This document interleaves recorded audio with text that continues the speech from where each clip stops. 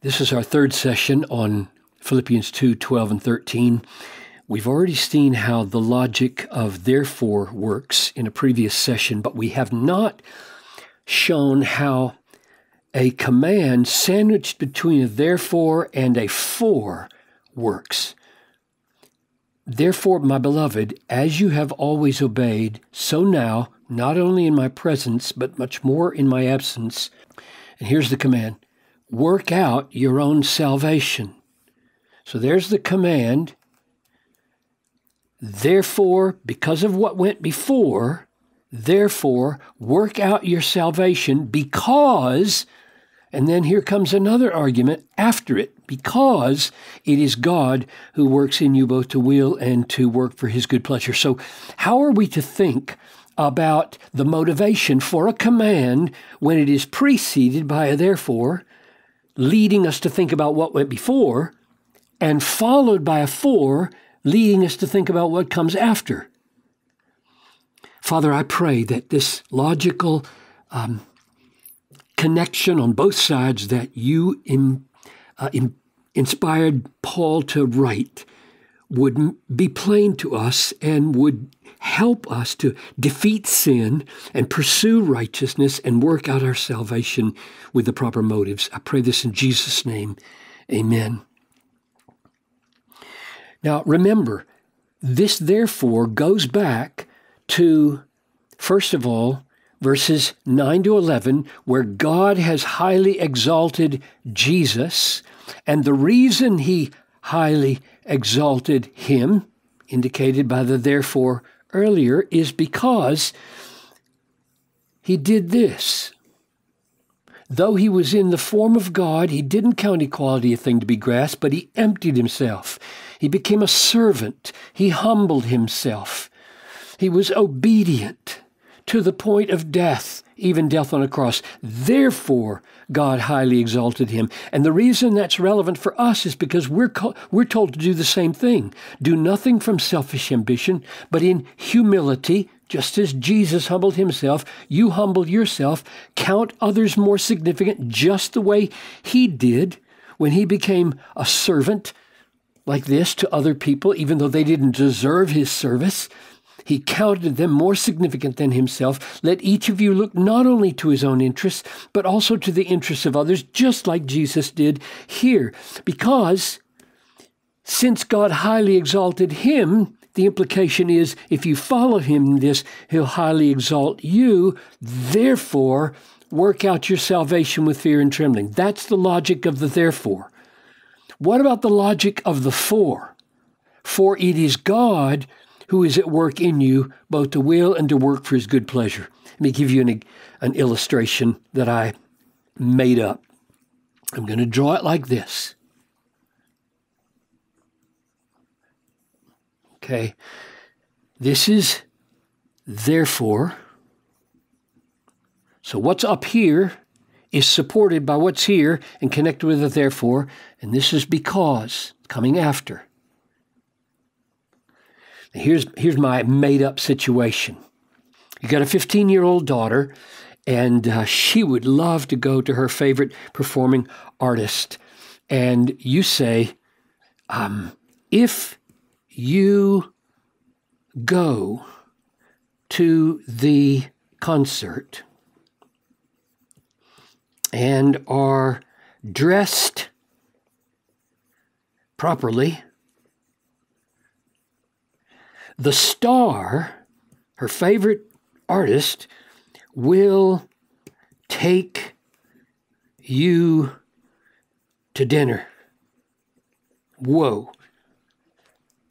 Therefore, since that's true, therefore, get dressed as you ought.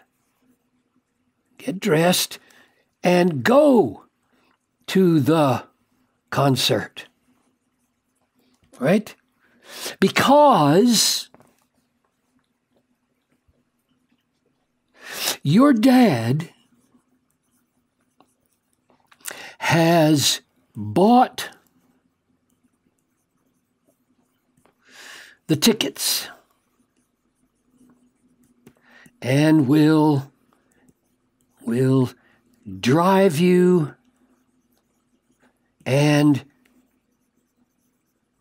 pick you and your friends, pick you up. So here's a motive that is future, right? Future, we could call it future glory. Whoa. Get to be with my favorite performing artist. Future glory. Therefore, get dressed and go. Think about the future and get dressed and go. Because, and this is present, what? Enablement? Enabling. Your dad has made it possible. Your dad is working and has got the tickets. He's got the car. He's ready to take you. He's going to take you so you can count on his present participation that's going to make this future glory possible. So this command, get dressed and go, has two supports. The one support is a promise, right? If you do this, something amazing is going to happen. You're going to be exalted. You're going to be made really happy. So bank on that promise and get about the business of getting dressed and getting to the concert. And don't fret, like, oh, I'm 15 years old. I don't have a driver's license. How am I going to get to the concert? I don't even have a ticket. Because your dad has the tickets, has the car, has the heart. He's going to take you. And that's the present power and enabling that you have.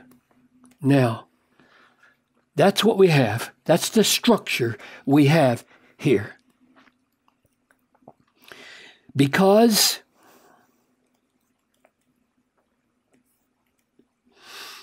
you will be exalted if you do chapter 2, verses 3 and 4. You humble yourself. You don't do anything from vainglory. You become a servant like Jesus became a servant. You will be exalted like Jesus. Therefore, as you have always obeyed, work out your salvation. You've got a tremendous promise that you can bank on. Therefore, do it. And if you say, but it's over my head, I can't do it, it's too hard for me, I can't humble myself like that, I can't become a servant like that, I can't be like Timothy and Epaphroditus and risk my life for Jesus. Do it.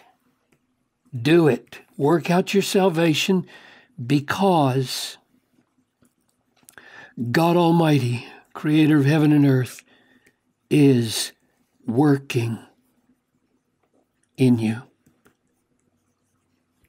This is promise. This is power. And all I want you to see, and is it enormously important, all I want you to see is that this structure of argument, a promise made beforehand, leading to a commandment, work out your salvation, and salvation hangs in the balance, work it out, followed by a promise that way before this promise comes true, when you're exalted forever and ever in heaven in eternal glory and joy, He's going to be at work in you, enabling you to will and to work for His good pleasure. So power is offered to you in the doing, and promise is offered to you after the doing, and therefore obey. And one of the reasons this is important to see is that it implies this power is never at work within us like magic, without any conscious mental content in our head motivating us. Rather, over here, we have a conscious promise. Act a certain way, and you will be rewarded a certain way. Dwell on that. Think on that. And then realize that the power at work in you is working through this promise. This power is not working without any reference to the promise. So this promise over here is oriented on the cross of Christ. This is a blood-bought power. Blood-bought power. Because Christ died and rose again, and you are united to him, as it says in 3:8 of Philippians, because you're united to him and he died for you and bought the power of the Holy Spirit for you. Therefore, this power is at work within you as you think and dwell upon the promises of God. So look for this kind of structure as you read the Bible. Promises offered to you as an incentive for your working out your salvation, with the assurance accompanying it that you're not left to yourself. Even now, in the act of obeying, you're not left to yourself, because God is the one who with blood-bought power is sustaining you.